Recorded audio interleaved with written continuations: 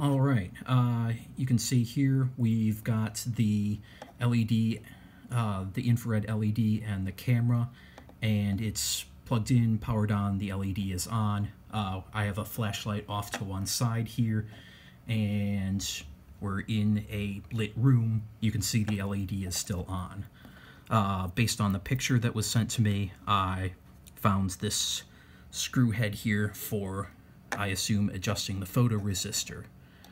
You can see that I found a screwdriver small enough for turning that screw head. But as I do so, you can see that the photoresistor remains on.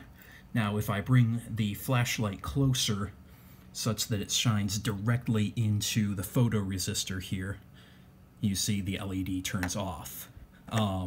I would prefer that, it could turn off with a bit less direct illumination, just using ambient room light.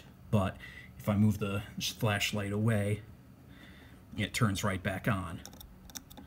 And you can see that even after my adjustments,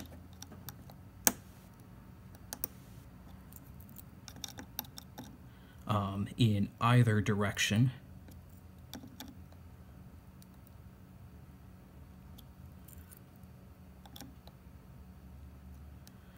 we get the same result. The LED remains on even when in ambient and direct bright illumination. If we bring the flashlight closer again, you can see that, again, the LED turns off, but it still needs the same amount of direct, high-intensity illumination to turn it off, even after my adjustments. And stop.